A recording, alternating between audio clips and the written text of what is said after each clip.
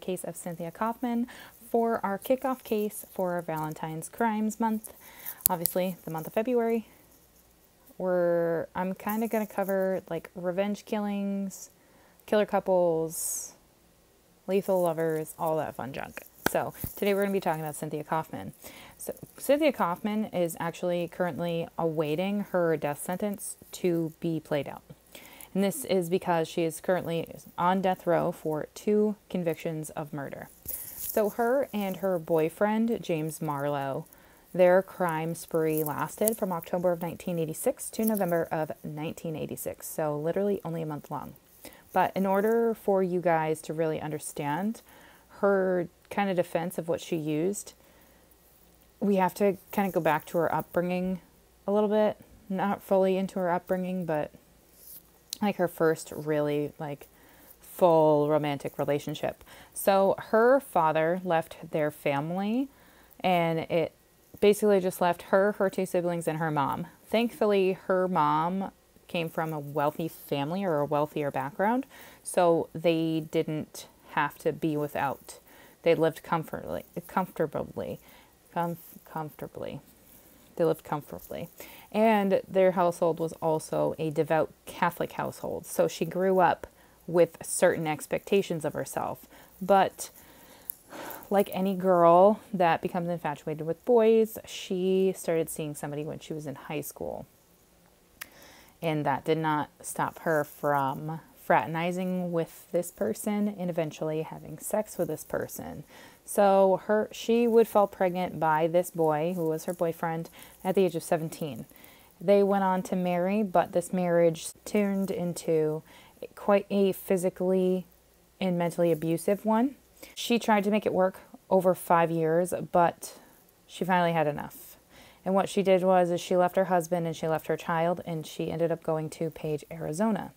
And it said here in Page, Arizona, she went in the fall of 1985. She started working as a waitress, and this is where she would befriend James Marlowe.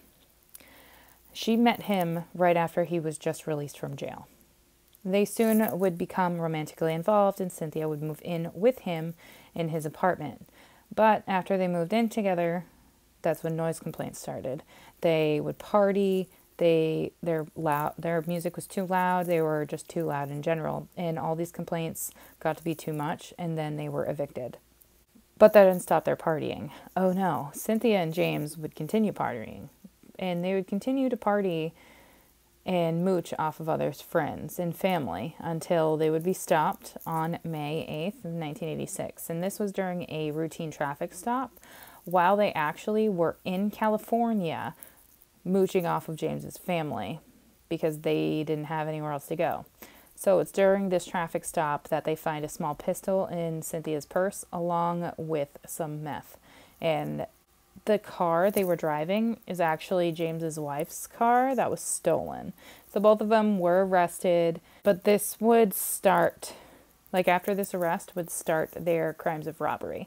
And their robbery, they would break into homes and just basically to survive. They would steal stuff so they could pawn it or sell it, so they could eat, they could buy more meth.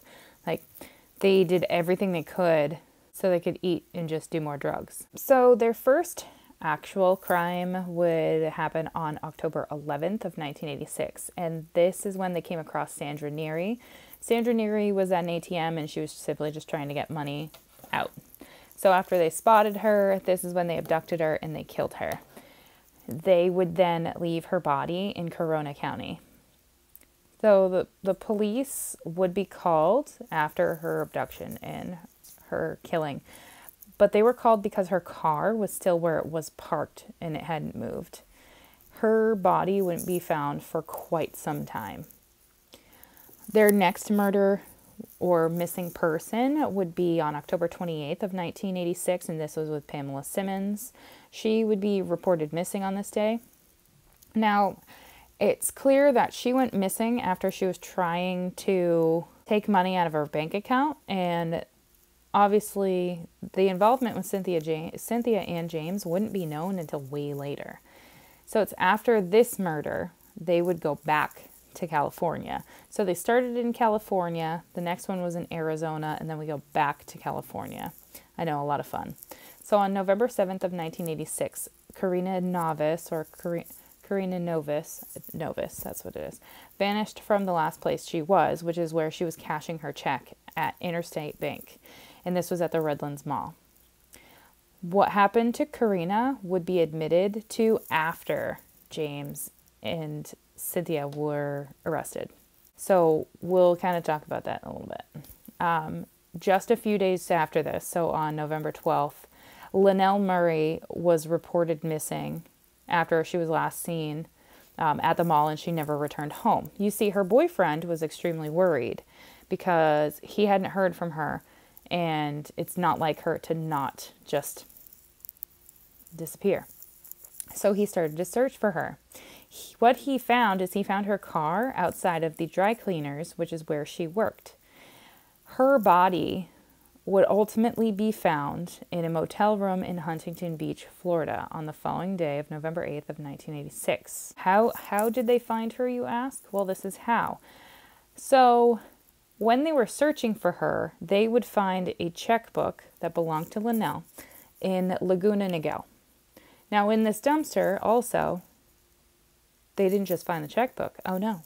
They also found some takeout bags for food that literally had James and Cynthia's full names on it. So after this, they find Linnell's body. They were able to continue to track Cynthia and James. Eventually, they would be caught. But also, in the motel room that they would track them down to, they also found what seemed to be them practicing Linnell's signature so they could commit fraud. So after the initial of their finding out who this is, a manhunt would soon start for them, and then a tip would come in. And this tip basically said that the couple was in Big Bear Lake. So the investigative team and all of the manhunt squad that they had would show up to Big Bear Lake, and basically they would find the couple. They were just hiking in the woods, hiking to get away, but they did surrender. They surrendered peacefully. They were arrested on November 14th of 1986, so not very long after they took Linnell, just 2 days. So it's after they were arrested, Cynthia would admit that they killed Karina Novis. I'm going to keep saying her name wrong. She admitted that they killed Karina Novis, and she also would lead them to a vineyard in which she was buried in Fontana, and she was buried in a shallow grave. So both James and Cynthia were held with no bond, and while they were in lockup, they basically would accuse each other of the crimes.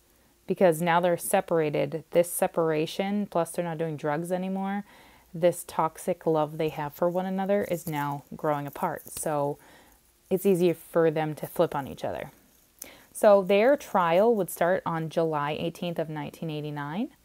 And Cynthia would use a defense that she was battered and brainwashed and she was starved by James. And this is why she didn't run from him. And this is why she went along with the murder spree. So she already shows that she had a domestic violence or a violence-riddled marriage previously. And she used that in her defense, but it did not help her. It did not help her at all. She insisted during the trial that James was controlling and that she didn't understand the severity of her actions.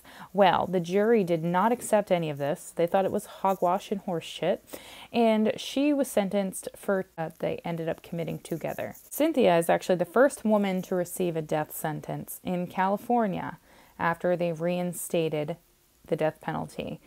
It's also said that after this first indictment, she was then brought back for another murder that her and James committed, and she received a life imprisonment sentence for that as well. And like I said before, she is currently waiting for her death sentence to be carried out, and she is at the Central California Women's Facility. So, have any thoughts? Put them in the comments down below. I would love to know, and I'll see you guys tomorrow in another Valentine's crime video.